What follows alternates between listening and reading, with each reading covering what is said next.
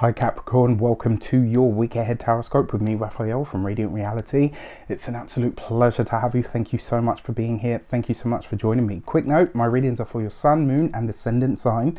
So whether a sun, moon or rising sign Capricorn, this is for you. And I always advise that you watch all three to get a clearer, more complete picture of how they speak to you.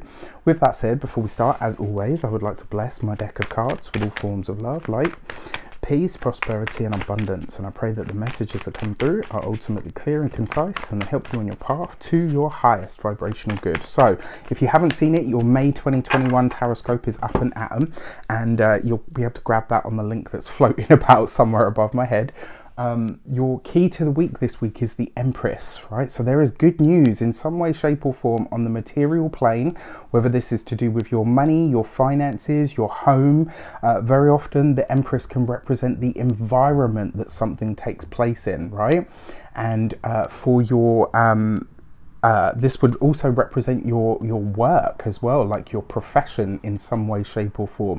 It's the tangible stuff, right? So it can be something good or some good news is shaping up for you across the material plane. For your actions and options this week, you have the Eight of Cups. So this week, you are going to have to decide what you are ready to walk away from, what it is that you are ready to depart. For some of you, this could be the current job that you're in. For some of you, this could be the current home that you're in. For some of you, this could literally be you take it, sorry, that bloody itchy nose thing again, it drives me insane. For some of you as well, this could literally be you deciding that you are ready for a new era of something, right? And very often the Eight of Cups shows us where we have the courage to step forward into or for something new. Now, because you've got the Empress here as well, this is about you growing yourself. It's about, this week there might be an opportunity as well that comes through a woman or a female in your life. It may be that that opportunity takes on a very maybe even takes on a mind of its own. Maybe it just grows. Like there's some sort of harmonious connection that comes in this week, and it's because of a decision that you are making on a personal level, which I think is fantastic. For your communications and conversations, you've got the Nine of Swords. So this week you could be having conversations and expressing your worries. Definitely possible. It also looks like some of you are working late into the night on something. In fact, your Eight of Cups is very much a nighttime card as well, as is the Nine of Swords. So this week, do expect yourself to be a little bit of a night owl. It looks like you are either working on something late into the night. Maybe you are doing, some sort of personal spiritual work that takes place, in that regard. This could be deep prayer. It could be meditation. This could be a week where you are voicing your opinions, or maybe you are looking at and conversing over the dark night of the soul. This is very possible this week. And the funny thing is, when you say that, a lot of people go like, oh my gosh. But this week, it's kind of like, it's not a burden to you. Like this week, you're able to look at those things or to talk about those things, and it's not a challenge. It's not an issue. In fact, it might even feel like an absolute relief. For those of you that work for somebody else, this is the week for you to speak up. I kind of feel like this is going to be crux point for some of you as well. So this will be where you kind of say, you know what, yes, I'm going to stay, or no, actually, I'm going. What I will say to you as well, there is going to be a challenge that comes up with communication this week. So this could literally be a decision that is made, but it might just as well be you kind of... I don't want to say making a mountain out of a molehill, but the Nine of Swords can be that sort of melodramatic OTT kind of energy. So this week, Capricorns are known for saying what they meaning what they say, and just kind of being, very much dealing with the facts. This week, don't over embellish. Like, it's one of those things, if someone wants to keep you, they'll do what they have to do so. If they don't, then they won't, quite frankly. All right. For your, those of you that work for yourselves, business owners, entrepreneurs, sorry, my nose is driving me mad. For those of you that work for yourselves, business owners, etc., if you're, whatever you are working on, this looks like one mammoth project. It looks like something that is going to take up a lot of your time. This week, I would say to you as well, if you're going to burn the midnight oil, Make sure you fit something in during the day that is fun. All right, the Empress demands to be satiated in the material realm. Good food, good wine, an afternoon nap, a luxurious bath, a massage, whatever it is. You have to put something in place this week to look after yourself if you're going to be working this hard. When it comes to your oh, come on, brain, for your those of you that are retired or no longer working, I mean, look, it's the Nine of Swords, right? What you do with your time, if you're retired or you're not working, what you do with your time is completely up to you. I think this week, though, you might come into the understanding that maybe you're not using it as effectively as you would like. And one of the remedies for this would be to really look at what is actually bothering you, and more importantly, what is actually motivating you at the moment. Like, what is pushing you to get out of bed in the morning? What is, you know, what is being highlighted to you in that regard? For your money and materials, you have the Judgment card.